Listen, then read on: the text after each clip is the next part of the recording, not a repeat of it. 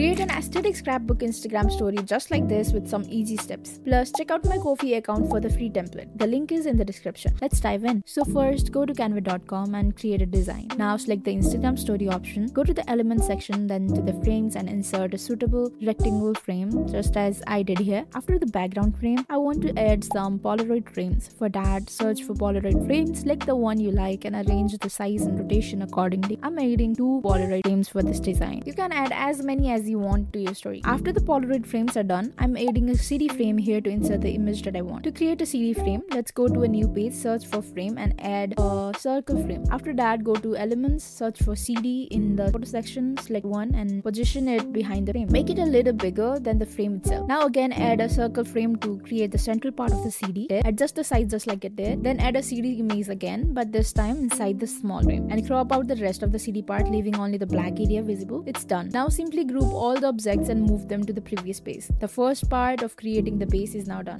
Now start inserting into the frames as you wish. After adding the image, I want to add an image with an outline. For that, I'm inserting another image and removing its background. To add the outline, go to the edit section, then to the shadow section and add the outline. Change the color to white. After that, I want to add a Spotify receipt to make it more like a scrapbook style. To add a receipt like this, you can simply search for one on Pinterest, or if you've got Spotify Premium, you can take it from there. Again, I'm adding the outline for the receipt too. After completing the image process, let's decorate our story. Search for scrapbook stickers and start adding them as you wish. Now that the stickers are done, you can also draw some lines to make it look cool. Go to the draw section, choose the markers and the color you want, just like I did here. Add some text. The font I'm using here is FF Providence Sons. Lastly, I'm adding a sticker called photo dump and throwing in some more doodles and stickers. And here we go with the amazing digital scrapbook Instagram story. I hope you guys liked it. Please make sure to comment. Also follow me on Instagram for more content and backstories for the designs I create. Have a great day. Bye bye.